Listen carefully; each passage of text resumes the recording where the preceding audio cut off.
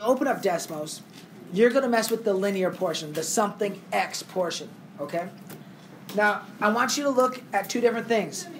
Look at the x-intercepts and the vertex. And I want you to try to, again, like we did yesterday, develop some ideas of what and why you think you're getting the numbers you're getting for your x-intercepts. And there's going to be a pattern or patterns. Focus on those two things, the x-intercepts and the vertex. So let's check out Desmos. Here's our standard parabola, correct? And we're adding a linear term. So x squared, I'm going to go with a little plus 6x action. And I know by looking at this, because I have some more experience, that one of my x-intercepts is going to be negative 6. The reason it's going to be negative 6 is this is the same as this. Right? I've got standard and I got factored. And you guys have shown me really well that you know that this x would have to be negative 6 to make the 0, right? These are the same. So we can conclude then that in this standard form that we can just do the opposite of this number for the other x-intercept. This one always has to be 0 because there's no constant. So let's test our theory. Let's say I have x squared plus 10x. What is my x-intercept going to be? Negative 10. There it is. And the reason we know is the factored form is x times x plus 10. And this x right here would have to be negative 10 to pump out my 0. Let's test it with some negatives. Let's change this to minus 6x. If I change it to minus 6x, where do you think it's going to cross? Positive 6, Sean says. Let's check it. Boom. It crosses at positive 6. Reason being, this factored is this. The x would have to be 6 to make the 0 portion true. So, when we have x squared plus or minus a constant, we have a 0, 0 x-intercept. And we have the opposite of that constant, or opposite of the coefficient, I think I said constant. Opposite of the coefficient as the other x-intercept. So let's test it with one more. X squared minus 3. Who can tell me the x-intercept? X squared minus 3. 3. Yeah. It's got to be the opposite. 3x, sorry. I said 3. Minus 3x. It has to be the opposite because in factored form there'd be x minus 3 there to make it true. X would have to be 3. Now, so keep this in mind. It's the opposite. What happens if I make my leading coefficient opposite, though? Is it going to stay? Let's take a vote. Stay at 3 or go to negative 3? Stay at 3. Let's check it. Boom! Negative 3. Here's what. The opposite of an opposite is the same. So if I factored this, factored form would be negative x times x plus 3. Right? Here's my negative 3x. Here's my negative x squared. So how do I make this a 0? X would have to be negative 3. So when that leading coefficient is negative, instead of being the opposite, it is the same. So if I had negative x squared times x minus 4, my x-intercept is going to be plus 4. Whoa. I put x squared here instead of... Whoa, whoa, whoa. I got this. Negative x squared minus 4x. It stays the same. It stays negative instead of switching to positive now. Because the opposite of an opposite is the same. Okay, so next we need to talk about our axis of symmetry. So let's go back to x squared. I've been liking x squared plus 6x today. And we know that that's going to take us to an x-intercept of negative 6. We just established that. Now, how far between 0 and negative 6 is the axis of symmetry? It has to be negative 3. And Cam, once I know that my x value is a negative 3, how am I going to get my y value?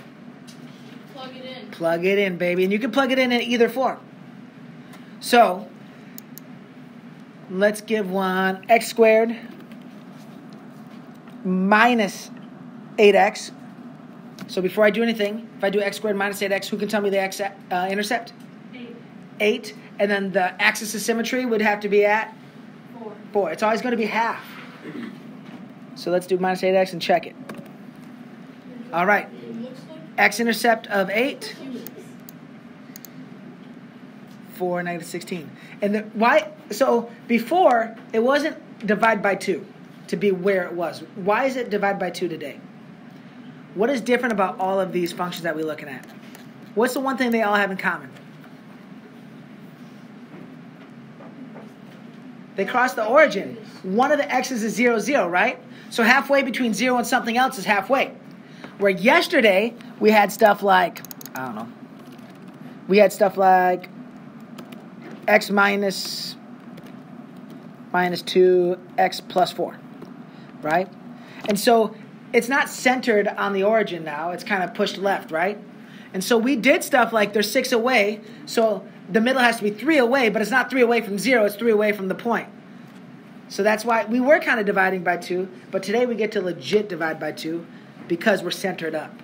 Are we good with that? So yesterday we were still kind of dividing by 2. So what you're going to do now is practice this. You're going to go to this table, and you're going to try to, by looking at it, give the x-intercepts. I'll give you the hard one. They all have an x-intercept of 0, 0. Okay? Don't say I ever did nothing for you. Okay? See, they all have 0, 0. How do I know they have 0, 0? What's the constant? There is no constant. It has to go through 0, 0. So I want you to find the other x-intercepts and then the x value of the coordinate. If you want to go hard, just give me the vertex point, all right? Let's get after it. Because of the stuff we did on Desmos, I know that these are all 0, 0, right? Because I have no constant. I'm just going to write that to cheat. Now, who can tell me this? The other x-intercept for the top one there? Negative 6. It's negative 6, right? And I'm not going to do this every time. But the reason to remember it's negative 6 is if I factored out, I have an x times x plus 6. X would have to be negative 6 to make that binomial a 0. So it happens the whole time. I got a negative 10, 0 for that one. Now, remember, the negative coefficient means everything's the opposite. And the opposite of the opposite is just the same. So this one has to be 50, 0. And this one has to be negative 36, 0. Oh, how did you get what? Hang on. You mean opposite? No, it's the opposite of the opposite. So for the first one. Okay, I'll show you. I got you. Never mind, I got you, Mr. Mac. Wait. No, this second one is wrong, actually. Yeah, it is 10, 0. Okay. That's the one we should have an up. I don't know why. Oh. Negative x, then it's the same. If it's a negative leading coefficient, right? Remember, on our decimals, it flipped it to the other side. So the opposite of the opposite is just the same. And I'll prove it to you with factored form. Here we go. If I factor out a negative x, I'm left with x minus 50. Okay? What would x have to be in x minus 50 to equal 0? Plus 50. It has to be a positive 50. So remember on that decimals, when I just changed it to the negative, it flipped it to the other side. That's why. And I'll prove it with the factored form on this last one too. If I factor out a negative x, I'm left with x plus 36. No. So to get the x plus 36 to be 0, x has to be negative 36. And the reason it's flipping like that, flipping what we established is because that negative leading coefficient. If you might not remember, but from the decimals, we changed it to negative and just flipped it to the other side. Okay? And then if you're ever wondering, I don't know if this is true, it's way easier to see in factored form, actually. Right? If you want to take that step and justify it. So for the x-coordinate, since I have a 0, 0 in all of these, how far between 0, 0 and the next is it going to be? How would you describe how far away it is from 0, 0? Halfway, right? So halfway between 0 and negative 6. Nobody can tell me halfway between 0 and negative 6. Negative 3. Negative 3. Halfway between 0 and 10. Halfway between 0 and 50. Halfway between 0 and negative 36. 400. Negative 18. 18. Now, it's negative 18. So, I'm choosing right now not to do all these, but if I wanted the y value, we plug this into the function, we get the y value. Okay? Now you need to be careful with the negatives when you plug into the function. There's a difference between this and this. The top one gives negative 9 because the top one is the opposite of 3 squared. The opposite of 3 squared is negative 9. The bottom one is negative 3 squared, which is positive 9. So when you're substituting in, you need to be careful with those negative bases. They have to go in parentheses. Otherwise, your calculator is going to read it as something different. It's going to read it as opposite of. All right? So just that's a reminder. We saw that back in the exponents unit too. Okay, and then number 3, I was talking with some friends about number 3. I think this is a harder jump. Notice there's no linear term, right? We have a quadratic and a constant. And we know that the constant does what? To our parabola. We did it yesterday. What does the constant do? Ooh, I'm thinking of the word. No. It makes it start. Start, yeah, up or down. That's it, right? It shifts it up or down. So A, our parabola shifts down where? What's our y? Negative 25 is our y-intercept, right? So we need to find our x-intercepts. The x-intercepts happen when? 0. Y is 0, right? So check out what you can do. Check that out. Would you agree that that's valid? The x-intercept's going to happen when y is 0? Okay, so check it. Add 25 to both sides. X squared is 25. Which means x is 5 and negative 5. Negative 5 squared is also 25. There's 2 answers for a square root, right? If it's a positive number. Because 5 squared is 25, negative 5 squared is 25. Also, it's our 2 intercepts, right? We're starting low, we're opening up. Now, I need you to watch what happens with B. Watch what happens with B. Most common wrong answer. You ready for it? Like 4, negative 4. Watch this. Oh, y is 0. What's the square root of negative 16?